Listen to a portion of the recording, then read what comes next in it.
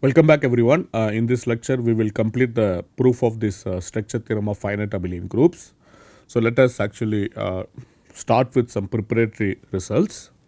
So let as before G be a finite abelian group.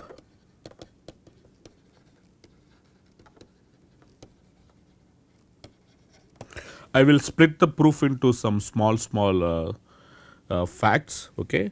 So let us start with first fact 1.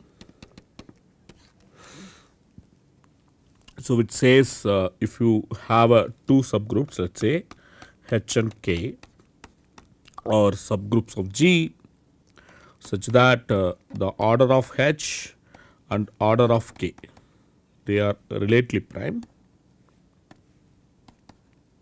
The GCD of order of H and order of K, if this is 1, so then the H intersection K must be trivial.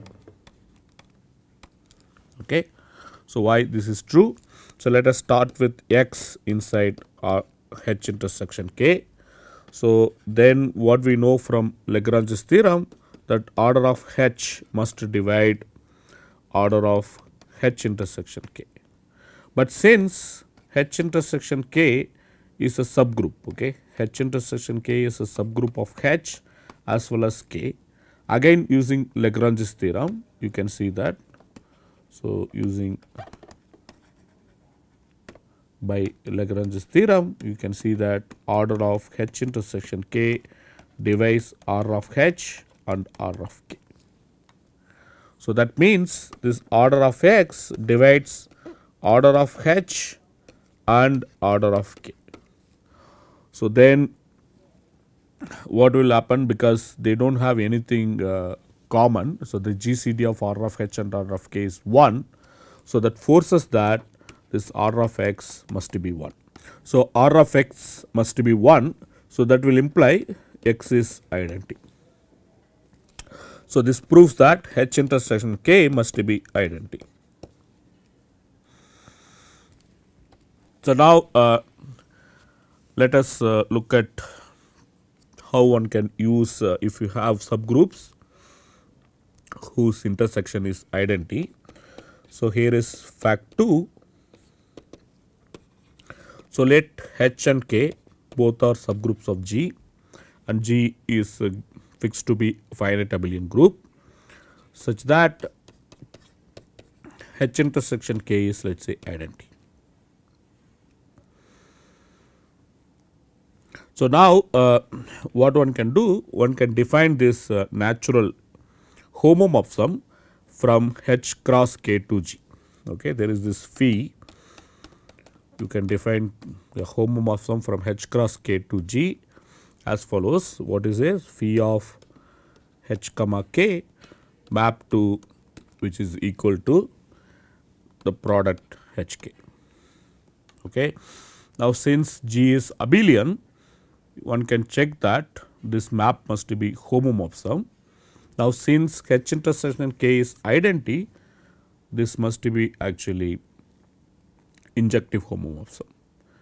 So I will leave it to you to check this is indeed homomorphism. So let me check it is injective. Suppose HK is same as H dash K dash, then that would imply that H dash inverse H is equal to K dash times K inverse, but which will be inside H intersection K, because this is in H and this is in K. So that forces that both these elements are identity, that forces that H equal to H dash and K dash equal to K. So this proves this phi is indeed injective homomorphism. Injective homomorphism.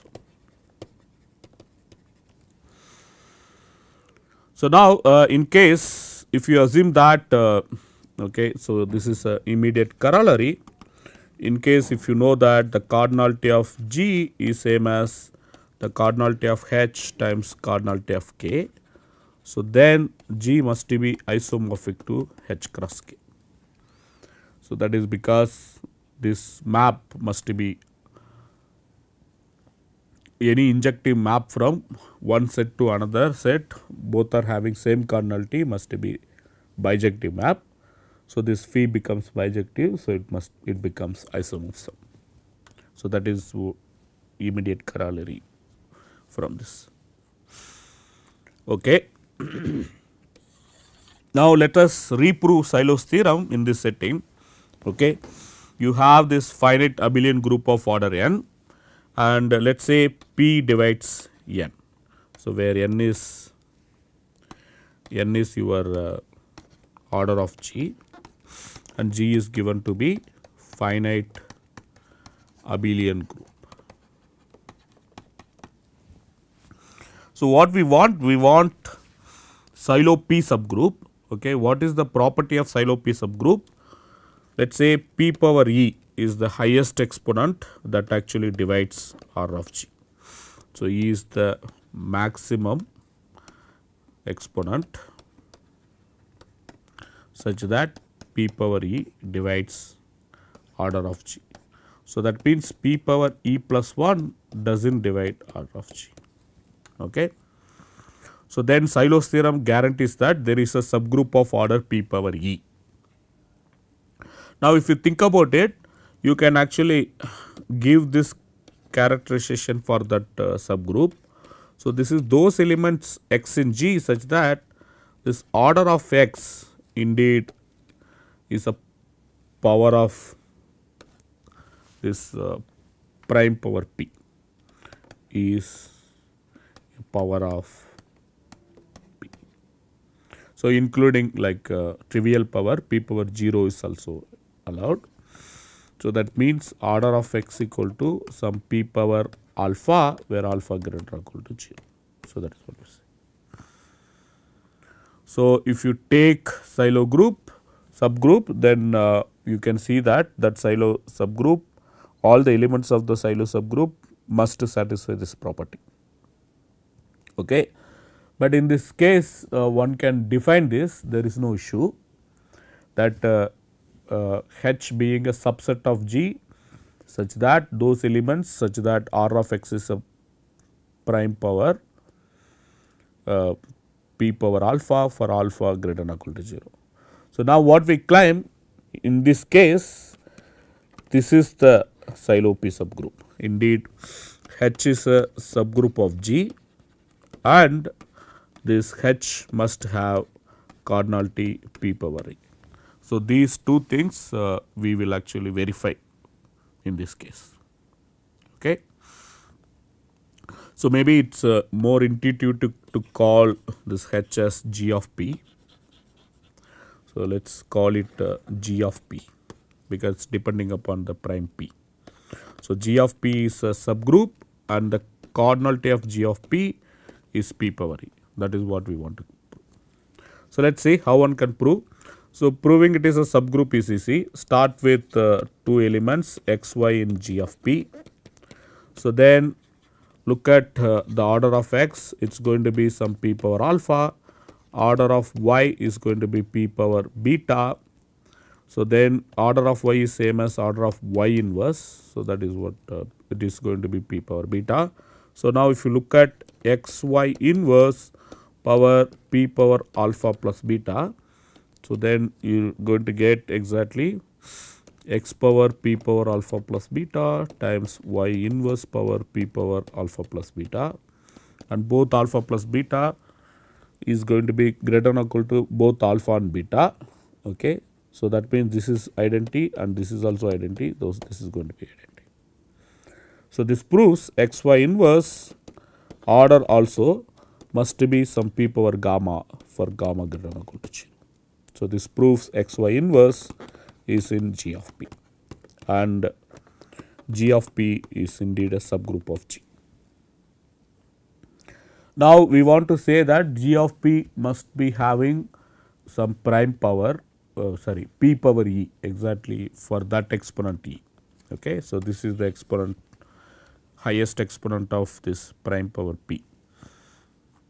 So, why that is the case? So, first of all, we claim that the order of G power P must be some P power gamma,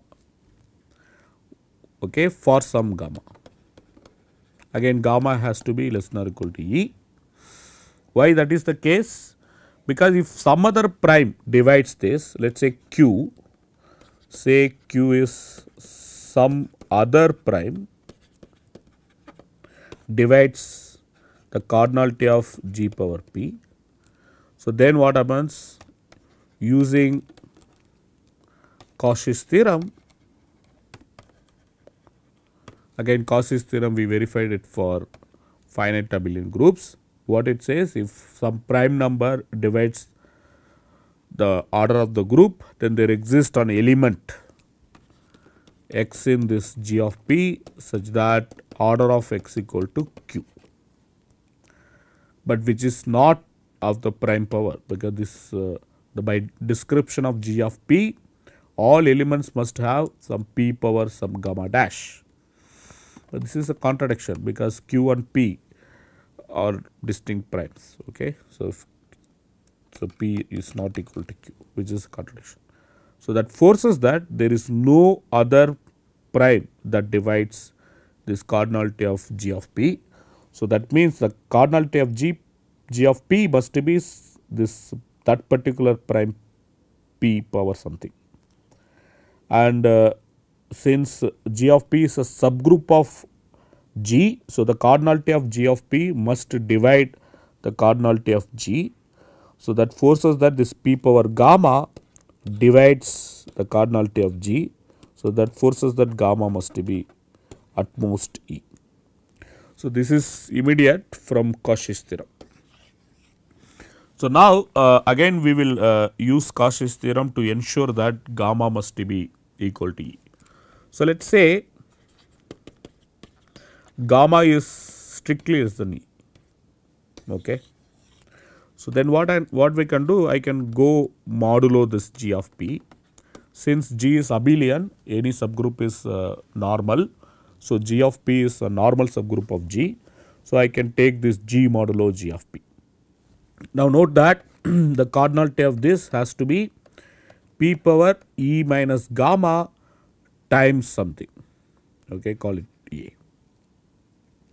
E minus gamma must be greater than or equal to 1 by our assumption.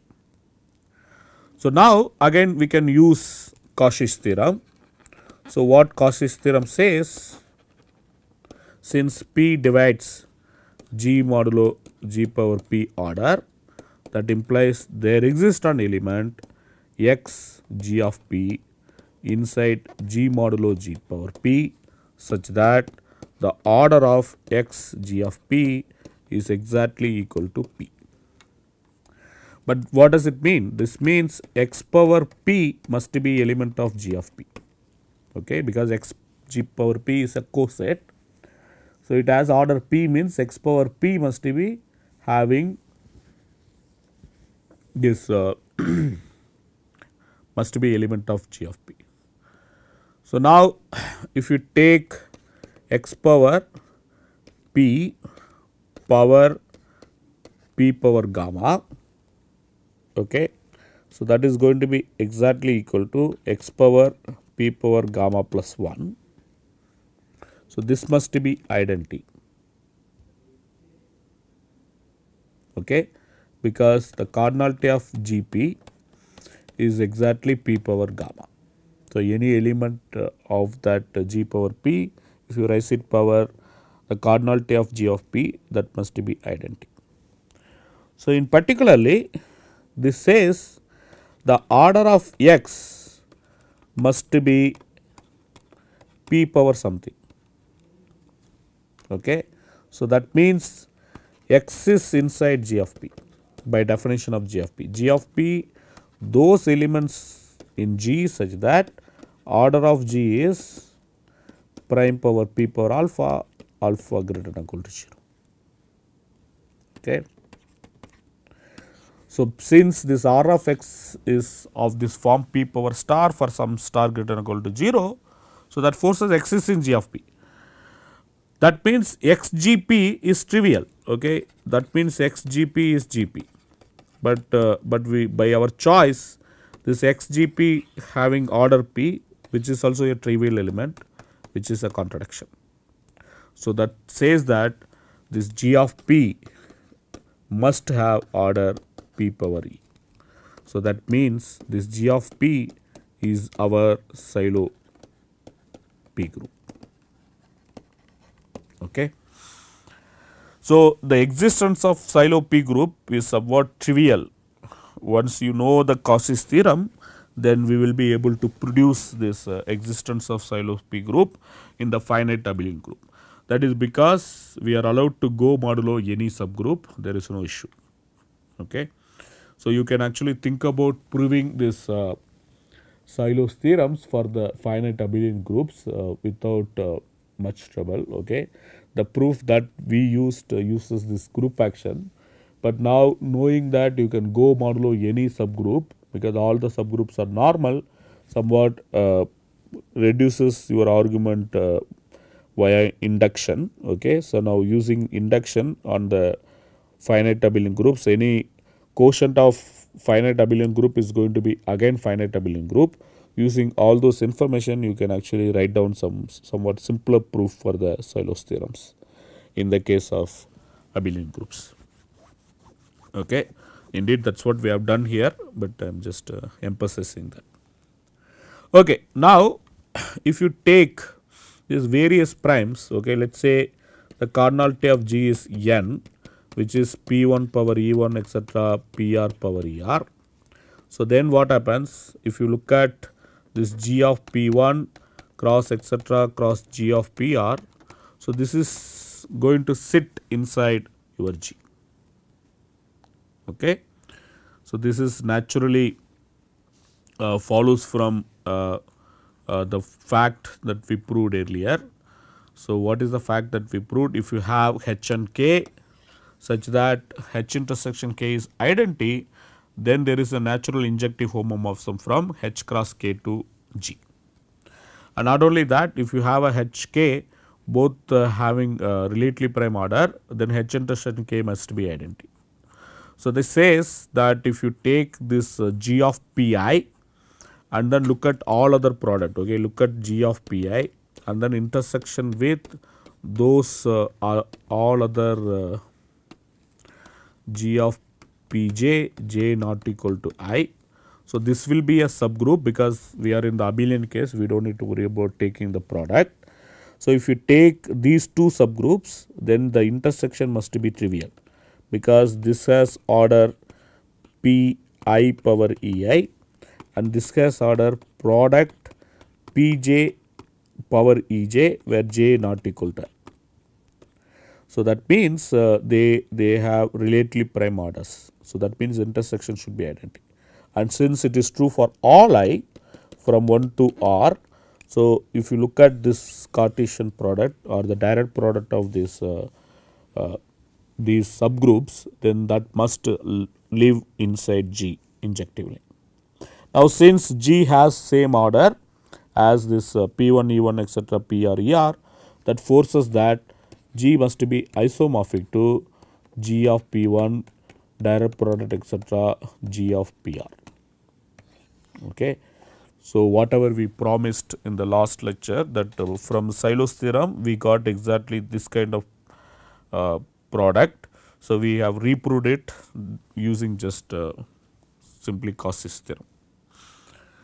Okay. So now what is the upshot so far?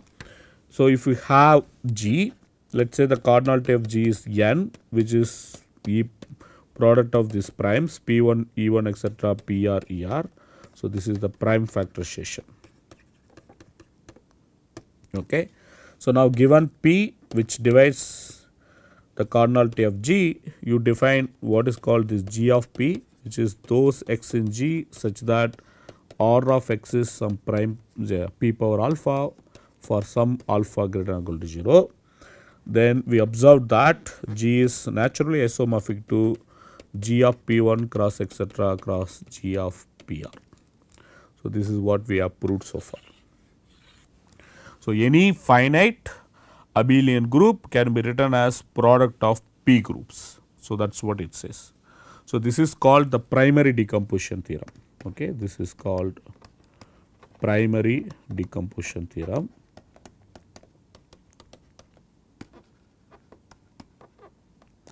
So, which asserts G can be written as direct product of P groups. Okay. So, now what we are going to do? We are going to only focus on P group. Okay. P group means a group that has some prime power P. So, now once you assume that your group is having prime power P power E. So, then if we prove that if we prove the structure theorem for this kind of groups, then we are done, because any group can be written as product of these P groups, and the given P group is if it is product of a cyclic group of order prime powers. Okay. So, then putting them together we get that any finite abelian group is product of cyclic groups of a prime order. Okay. So, how one can prove this? So, here is the baby version of the theorem. So, if G is P power E and obviously G is given to be finite abelian,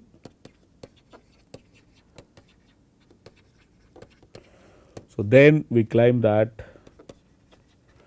G is isomorphic to Z modulo some P power beta 1 Z cross etc. cross Z modulo P power beta R Z, where you can choose the exponents so that you can write it in the increasing order,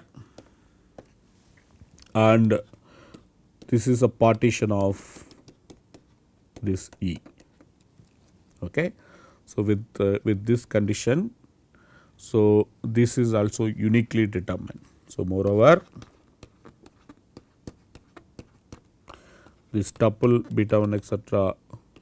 beta R or the partition, so which is denoted by like this, partition of E is uniquely determined by G.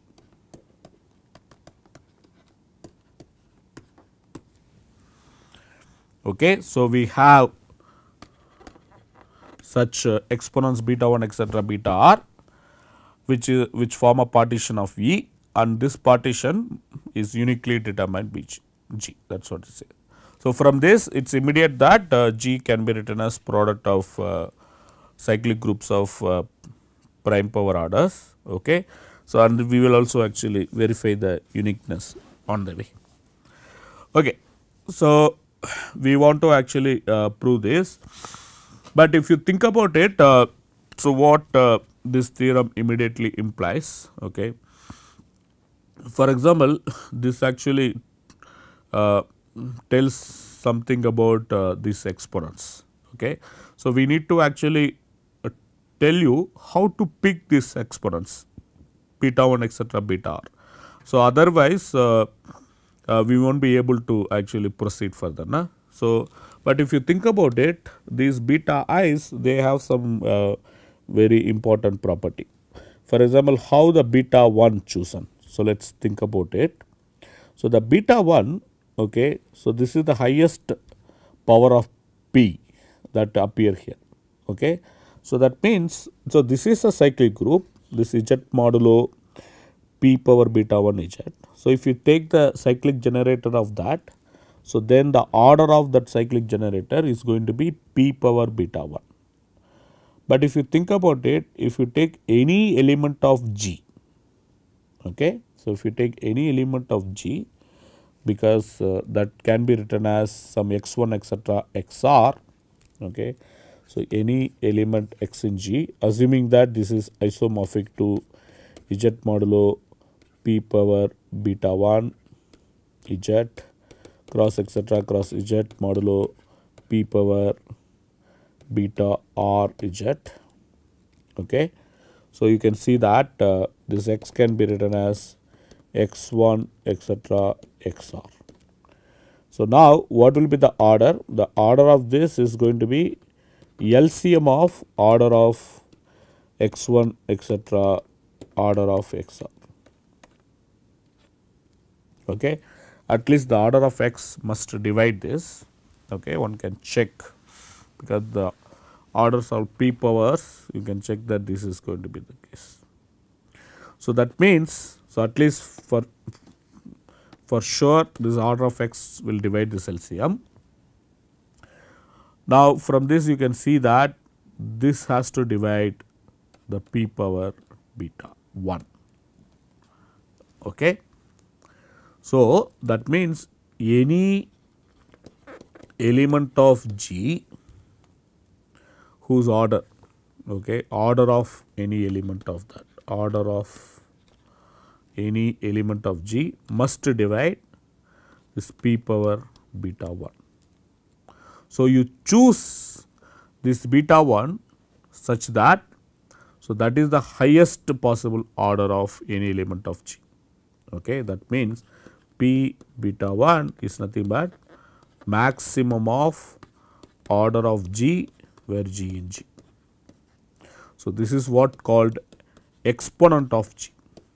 So this is called exponent of G, and exponent of G can be defined for any finite abelian groups, no issue, because we have only finitely many elements. You look at all possible orders of that and then take maximum.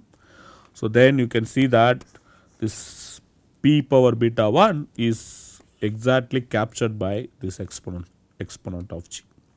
So that is how you capture this beta 1. Then how do you capture beta 2 and so on, we will see over the proof. Okay. So you have to look at PG and then try to do it. But we can see that this exponent naturally appears. So let us make some comment about the exponent. Okay. I will actually prove a very simple lemma about the exponent. So here is the proof. So this is actually true for any finite abelian groups. Okay. So let G be a finite abelian group. Okay. So G is finite abelian group. So then we can define what is called this M, which is also called exponent of G. So this is going to be the maximum order of elements of G possible. So this max of order of G where G comes from capital G. So then what one can prove, so order of X divides this M for all X in G.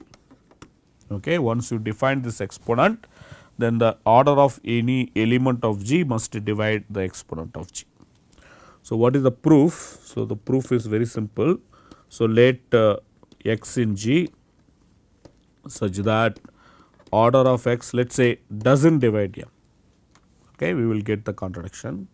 So choose A in G such that order of A equal to M, because this is maximum among finitely many. So it is attained. So you choose A in G such that order of A is M. So now you have this order of X doesn't divide M. So that means there exists a prime divisor P of order of X such that P power R will divide order of X, but P power R cannot divide M. So that means some power of P divides M, but the power S should be strictly less than R. Okay. So you can choose a prime P which divides R of X, but not, so the some power of that P doesn't divide, the correct power of that doesn't divide M. So you call like P power R divides R of X, P power S divides M. So you can choose such a way that S is less than R. So now if you look at the order of this A power PS, so what is this? This is going to be order of A divided by the GCD of order of A comma P power S. So this is going to be order of A is M, and since P power S divides M, so the GCD between them is P power S. So, this is exactly m divided by p power s. Similarly, the order of x power, okay, order of x divided by p power r is going to be just p power r, because this is going to be order of x divided by again GCD of order of x comma p power r. So, sorry, order of x divided by p power r.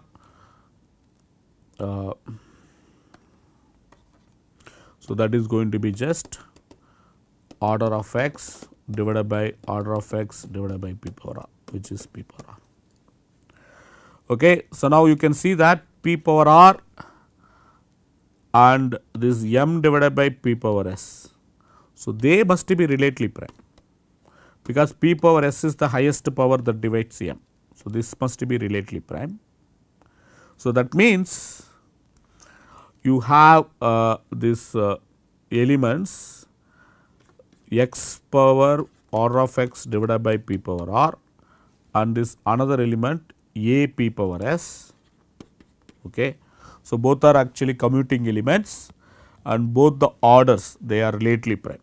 So, then the order of this is going to be order of a power p power s and order of x power order of x divided by p power r. So, which is going to be exactly equal to m divided by p power s times p power r. So, which is going to be m times p power r minus s. But we have assumed r is greater than s, that implies r minus s is greater than or equal to 1. So, that means this m times p power r minus s is strictly greater than m. So, we have produced one element inside G whose order is more than m, but that is a contradiction because m is the maximum order possible. So, that is called exponent of G. Okay. So, you can't have something else that can be actually crosses this order. So, that proves that this m has this property that order of x divides m, which is exponent of G for all x in G. Okay.